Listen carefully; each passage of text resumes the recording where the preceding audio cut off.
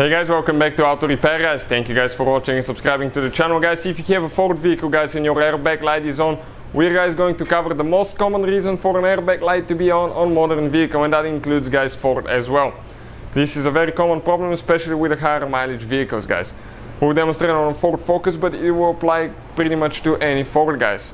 Quick introduction, we'll have more than 200 videos on every car we get at the shop, because our mission is to save you guys as much money as we can. So please subscribe to the channel guys and like the video. Hopefully you'll find the information helpful. Let me go ahead guys, I'll go ahead start that vehicle and show you how the airbag light is on that Ford. And we're going to guys cover the top one reason what causes your airbag light to be on. Okay, this is the most common reason. So let me show you now guys. Okay, we're inside the car. I'll go ahead, start it quick. Okay, start it quick. And check it out, airbag light comes back on guys. Right there. Okay, that's not a good sign. You see your airbag light on and you just, okay, don't like it. Why? Because it's there guys, it's poking your eyes, you know something's not good with your safety system, so you want to guys fix that. So what we are going to do now, okay, we are going to go ahead and turn the car off. Okay, we turn it off. Now I'm going to go ahead guys and connect the scanner to the OBD port of that Ford vehicle. OBD port is where you connect your scanner. Usually it's under a cover or under the dash somewhere underneath. So go ahead, connect it guys. Okay, and next we are going to turn the ignition on. Okay, like that.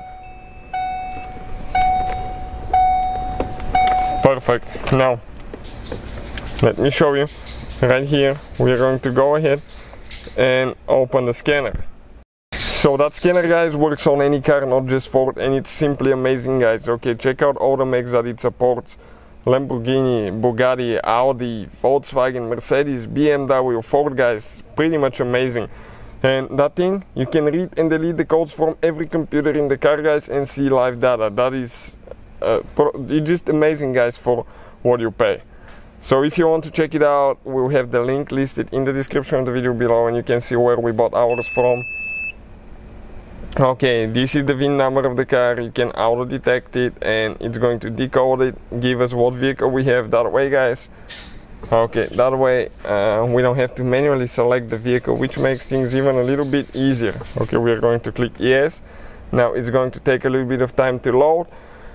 Now in the top corner you can check your voltage here, your car battery, 11.7 volts, which is a little bit low.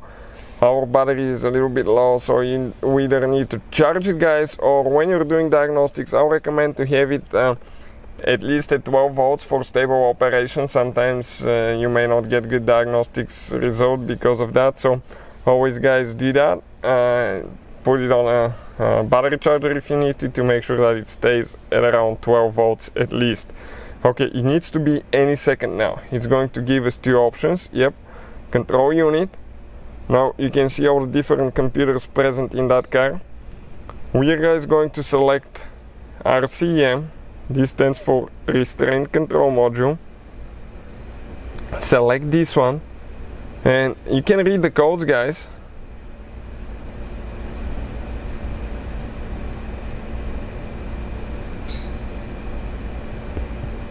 Okay, and I'll show you in a second what codes we have here. It's establishing communication. Should be any minute now. Connecting to the airbag module, sometimes it does take a little bit longer. So it says right side airbag deployment, passenger seat belt sensor, and lost communication with restrained occupant sensor. This guys is the most common reason for a Ford guys airbag light to be on. U0154 guys, lost communication with restrained occupant classification system. What that means, let me just click live data to be loading while I'm explaining. It means guys, you have a sensor in the seat that detects how heavy the person is, so it knows whether to activate or deactivate the airbag in the dash. And if that sensor is not functioning or it's disconnected, it's not going to detect the weight guys, and as a result the airbag light will be on. Now And you can see, guys, the occupant classification sensor status says indeterminate. Okay, so it doesn't know how heavy the person is. So I'll show you guys what is causing that now. Every time you guys work on your airbag system, I would definitely recommend to disconnect your car battery at least 1 hour before the repair. That way we will minimize the possibility to injure or kill ourselves, guys. Airbag systems are super complicated, advanced, guys, and dangerous. So if you're not qualified and certified, I will not recommend to do the job yourself. Take it to a professional, guys. But in our video, guys, this is just an entertaining video. We'll show you what we're doing to fix our problem now. And another reason, guys, okay, the seat belt catch, okay, the one that detects the seat belt if it's in or not, that's very common reason as well to activate the airbag. Now this is, guys, okay, let me show you now right here. This is the airbag, guys, the bottom of the seat where that sensor mat is located as well. Things are really cramped up there, and sometimes people will knock a cable loose. Sensor will be good, but they will not knock things loose, guys, and as a result what will happen actually, okay, it will, guys, knock a wire loose for that sensor that you need to inspect and reconnect, because sometimes if somebody puts their feet under the seat on the back, okay, that can happen. So we had a loose wire, okay, wire connector. We reconnected it. Now we're going to see if that will fix the problem, guys. So everything is reconnected, guys. I'll turn the ignition back on. Okay, ensure that all cables are reconnected. Switch ignition on. Okay, that's because we had everything off.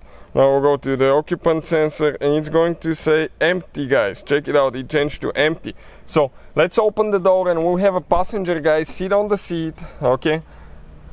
So we're just going to sit in the seat, guys, and check out what's going to happen from empty. Okay, give it some time. It says occupied, enable, guys. So if you have a passenger that's over a certain weight, it should say occupied, enable. So as you can see, ours, guys, is working now. And if we get up, okay, and check it out now, it should say, guys, empty in just a couple seconds. Empty. So that, guys, is the most common reason for airbag light to be on. Now the cool thing about Ford, once you fix the problem, airbag light goes off, so it's not there anymore. But you want to, guys, delete the codes. That's why you need the scanner, so they're not present in the system. And we'll go ahead and just click delete codes now. So it's establishing communication again with the modules and everything. And by deleting them, guys, later if you need to scan the system or something, these codes will not be present. Otherwise you can get them confused, and if you're trying to diagnose your system, it could be complicated, guys. So these are, you can see the codes, guys, okay, that we had stored in the system. So if I go back, I'll click erase codes, ignition off, engine, ignition on, engine off, yes, and codes have been successfully erased, guys. So hopefully the video will be helpful. Thank you for watching and see you guys next time.